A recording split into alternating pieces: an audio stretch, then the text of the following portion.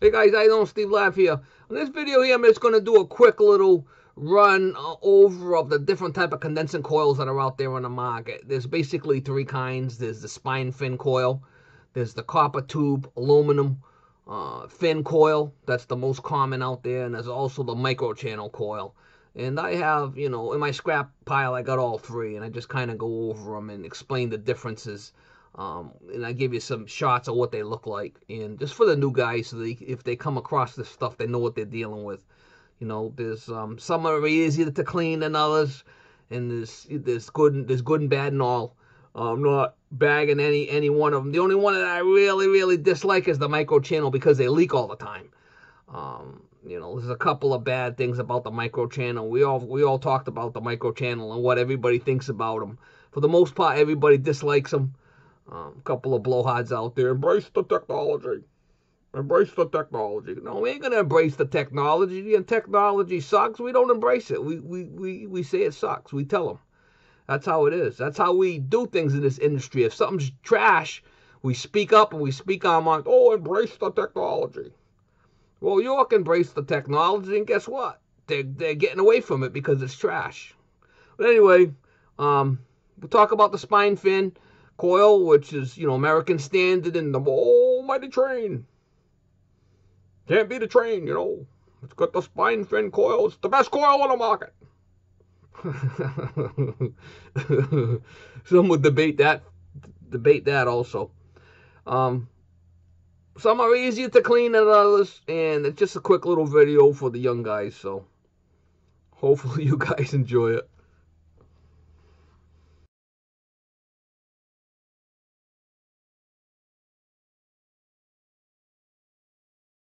Alright guys, on this video here I'm going to talk about different type of condensing fins. Different, manufacturers have different type of fins. This is the spine fin coil.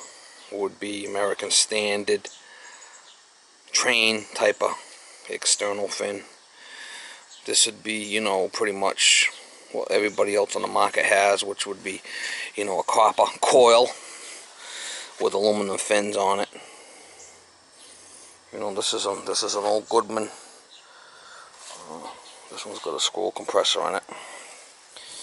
Some guys would call it the brown turd. I'll show you the difference in the coils.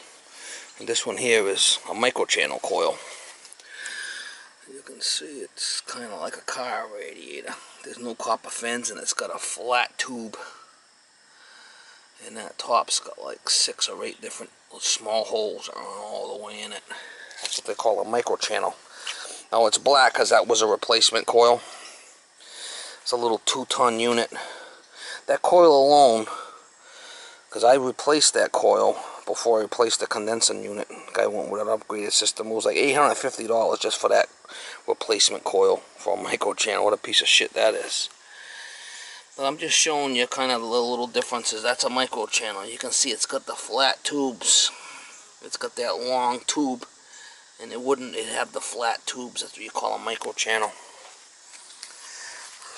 Now there's a couple of good and bad points. This type of coil, with my little brush, it's easy to get the big bulk of the muck off before you hit it with a coil cleaner. It's a pretty durable coil. You can see it's a pretty durable coil. You could really, usually what I like to do is if the coils are really dirty, I like to hit it with this brush, get all the big stuff off it, and then hit it with the coil cleaner in a hose. Then they say you're not supposed to use coil cleaner with a microchannel. So these are the three. And this one here, you have to be careful. The spine fins, you can kind of clean it with a brush if you go easy. But this is by far, the hardest coil to clean when it's all full of dirt on the outside. Really, the only way to do it is hit it with coil cleaner and hit it with a hose, and it's by far. A lot of guys don't like the spine fin, and that's the almighty train. The almighty train, the best on the market, would have the spine fin. Some guys love train heads. I got nothing against train, but this is the type of coil they have. I'm not a big fan of cleaning these coils. It's a spine fin. And you know what happens a lot of times is these fins will pop right off. See how they pop right off? You really can't hit it with a brush hard, because you can knock the fins right off. See it? Now a coil like this, you can hit with the coil with the brush, no problem. Get right in there and, you know, get the hard stuff off, but not so much with the spine fin. This by far is the worst design that they ever had. A lot of them will leak. They'll leak like crazy. Embrace the technology. Embrace the technology, they would say. You have to embrace the technology. Well, York is going back to the copper. They're going back to this design. After they embraced the technology for a while, they decided it wasn't worth the technology. Too many problems. Yeah, so York, Johnson Controls going back to the copper coil. Like a Goodman coil or Carrier or whatnot. You know, this is by far the, you know, for cleaning wise and maintenance wise, ease of operation, this is by far the best coil option in my opinion. Spine fin's harder to clean. They say it's got good heat transfer, and maybe so.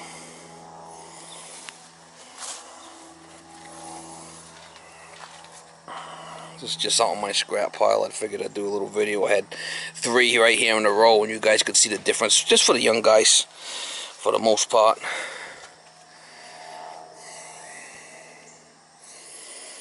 I got a couple of PTAC units in my copper fin coils too. Aluminum fins on the copper tube.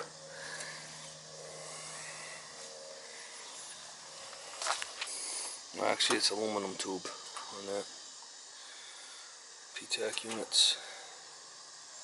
A couple of them here.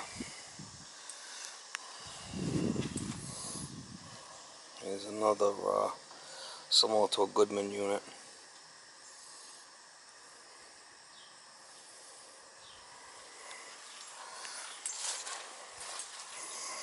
So a recap, this is a spine fin coil.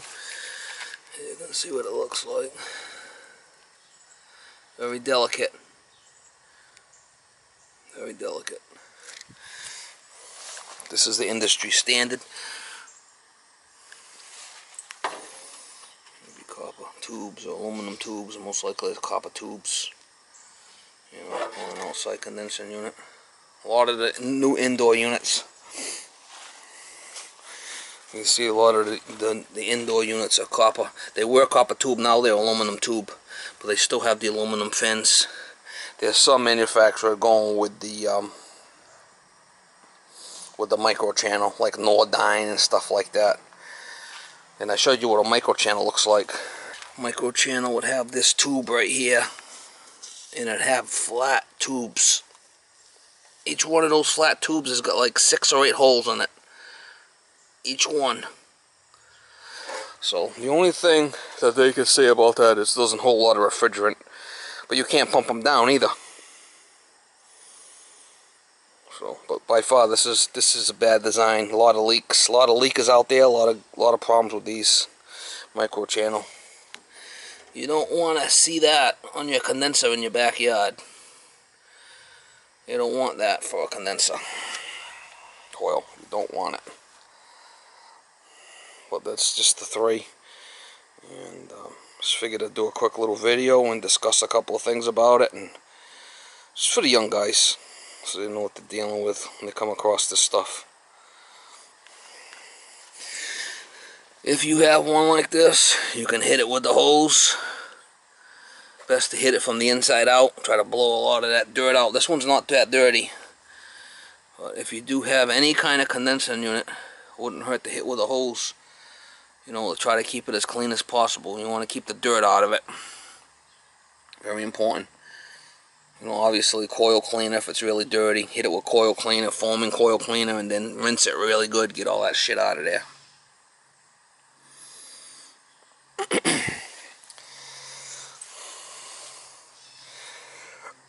Well, guys, hopefully I helped some guys